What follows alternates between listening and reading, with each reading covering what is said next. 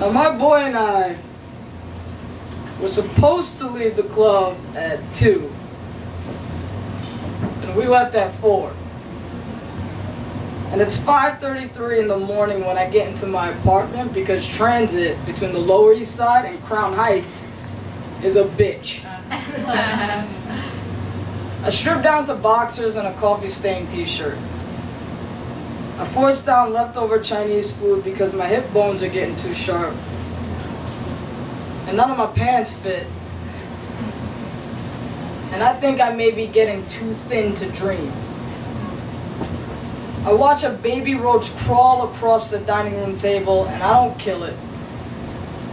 Because I'm 23 now and there are much bigger things to be afraid of, like Donald Trump. And gentrification, like the train fares going up and my mother finding out I smoke cigarettes. All my friends keep good karma in their cupboards when they're feeling less than holy. Others are chomping on storms while trying to tell a joke. Others are laughing about things we should be crying about. In 20 years, I'll be 43, God willing. 20 years from then, 63. And my heart ends somewhere. Snaps like a wedged bone, like it was never a muscle in the first place. Life is a marathon. Given the opportunity, of course, and I fear I can't stretch myself out far enough because I come from a generation of breakneck baby-faced beasts whose futures look like a cloud of smoke. Like an actual rapture. One without warning. They say we become who we're supposed to be for the rest of our lives at 26. That means I got 3 years to unlearn the awkward cruelty thick on my ribs. 3 years to stop bashing my skull in before asking for help. To stop confusing telescopes and microscopes. It's an easy mistake. Some things are better understood via rooftops than right under my nose. My best self sometimes wanders around God's boondocks with a dirty needle and a hand grenade. I don't always know how to look for her because I'm too busy bathing in teeth. Sometimes she says I love you, but only when she's being ironic. There's a wishing well in the middle of my dining room table. I drop dollars in it hoping to get a little more bang for my buck. Hoping that some heart, this sleeve, this mouth, and this person that I happen to be will be worth a story or two. But I run past myself every time I like something too much. I hate missing people. It makes my eyes twitch. I cry much more often than I would like to because it fucks with my aesthetic. And I laugh much more often than I would like to because it fucks with my aesthetic. And I don't want to care about a damn thing, but I blush at the sound my heart makes. I have 7 gray hairs, and I don't have a degree, and some white asshole just got published when it should have been me, and I hate this life. Almost. Almost. Damn near close to as much as I'm in love with being alive. And isn't that a dirty fucking trick? Yeah. I'm calling all my closest friends to come marvel at the wreck we've been in. We're all cruel and smart and brilliant and tired. I know that winters in New York be ugly and cold, and my track record shows that sometimes my heart be the same. That I'm not as cool as I would like to be, but I'm also not as kind as I think I've convinced God. So I hope I don't come off ironic when I say that this shit-stained body cast of a life is worth living. Be 20 different people, telling 20 different stories, get lost in the planets dying inside of you, grow 10 new ones. Forgive him and her and her and him, and love him and her and her and him, and forgive yourself for the ways we've all chosen to survive. Because God forbid we feel a goddamn thing and knew exactly how to cope. My generation is looking pretty good dirty. It's playing rough in public places. It's every smart mouth, raw nerving, good people friend I have with shifty intentions and their knapsack filled with fucked up, no good, filthy habits. Because we're just trying to find ways to stay interested in being alive. Yeah. And we don't always know how to do that right. We don't always know how to do that right.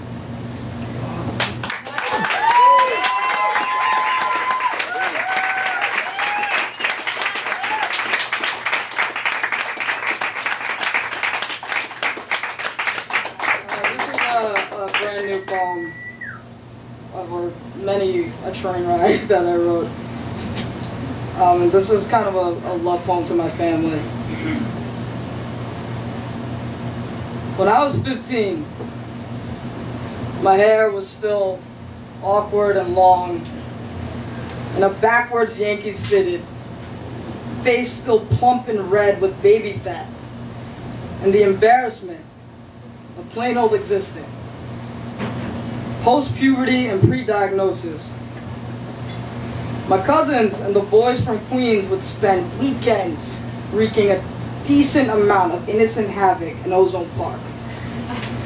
We sold a nick bag of stale bud, skunk weed, to the rich kids from Howard Beach for $35. We spent the money on Colt 45 and Chinese food. We didn't actually talk much. However, we laughed ourselves breathless, from our stomachs with our chests out, heartbeats like cloud drums, thudding in unison like the sunbeat of brutal bloom and young cacophony and the racket of infinity. Up until that point, the only women we ever loved were our mothers and sisters.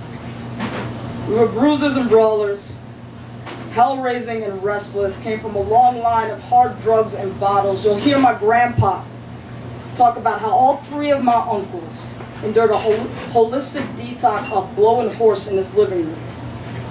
On the holidays, the men would swallow cognac and tell stories in the robust brilliance of day to the sad flat line of night. And we would sneak out with skateboards and sour candy, smell of secondhand brandy and soul food, bought 5 Four Locos and salvia, watched Timmy trip balls and stuffed them in the trunk of Joey's Honda. Pulled up to the dead end, rolled a blunt the size of a Viking thumb, inhaled it like sky dust, too high to move, passed out till sunrise, till the god fades, wiped our faces clean. And that was the move. That was when it was still a blast. Still a good story to tell. One of these prolific nights, we were drunk under a jungle gym. Just my cousin and I. A year after his dad died, before we knew what Hep C even meant, that it could come from a lover or a needle or the rock gut water we were sucking in our faces, we sat in a silence as thick as our dumb skulls. We didn't want to go home. We knew it was the same place it all started, where one day at a time meant one day closer to death. Didn't want to catch the virus of wanting too much, of fish-shaped lungs. But I still imagine nights like this, you know. 240s deep in a Queens playground, laying on my back when it was still tender around these parts. When it was oddly graceful because mercy, we were still the young kind of young. Had a few more mistakes in us before it got really bad. Had a few more stories to tell at the dinner table before stuffing our mouths with the sorrow of mourning the good times.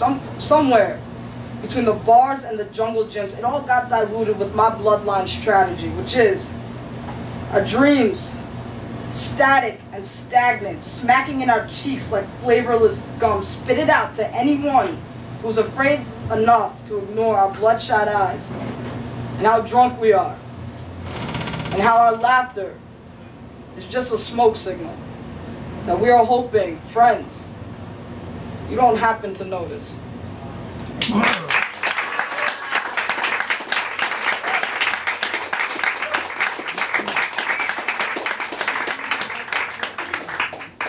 is another new one. This is dedicated to everyone ever. So this is a good place to be for this one.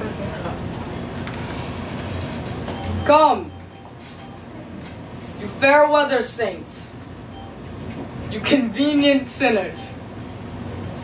This right here, this is a good fight. Let's join age-old sorrows and sad charm our way head first, teeth white, into the bigger picture, which is, I don't know why we kick and scream about impermanence. It's the only redeeming quality during desperate times.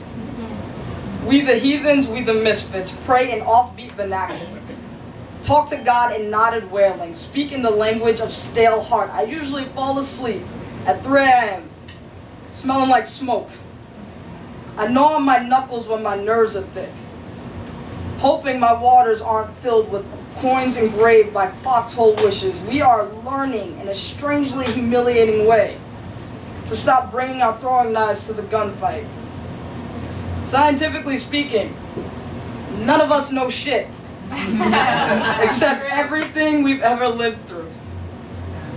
When I was a child and someone caught my nose, I believed them and fought hard to yank it out of their fist. If only I could hold my own grown-up faith to that same standard.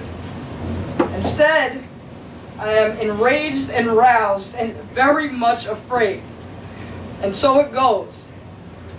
This God cage isn't really a cage, but the backwards of Eden. Before the serpent and the apple. Back when we were forgiven before, during, and after the trouble was made. And I concur that at times, this kind of love is too dense a tenderness to stomach. Wow.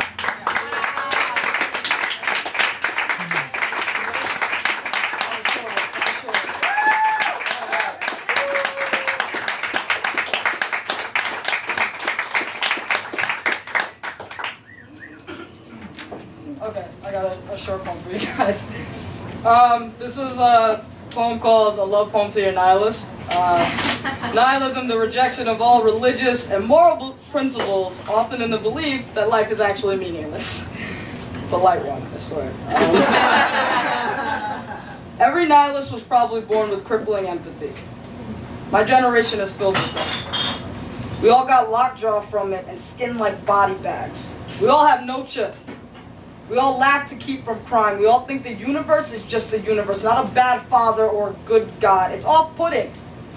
And that's why our mothers keep trying to cheer us up. Keep calling it angst.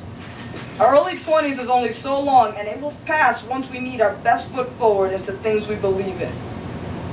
We have tripped over our hearts because they were too swollen for our hands. Every nihilist was probably born with a sleeve to wear it on. My generation is filled with them. We go to the protest, hit the bars, the bed, the moon. Every nihilist was probably born optimistic. My generation is filled with them. We all got the losing half of a wishbone. Please excuse our apathy. Please forgive our tasteless humor. It's just the best way to cope. Every nihilist was probably born feeling everything at once and blushing about it, stuffing our mouths with it. Please understand, we dismiss it nowadays. So there's room to breathe. There is something terrifying and immaculate about having to ask ourselves, what does this all mean? Nothing if you make it so. Everything if you don't. Both if you're uncomfortably human. Every nihilist was born uncomfortably alive. My generation is filled with them. We get lockjaw from laughing about it. Yeah.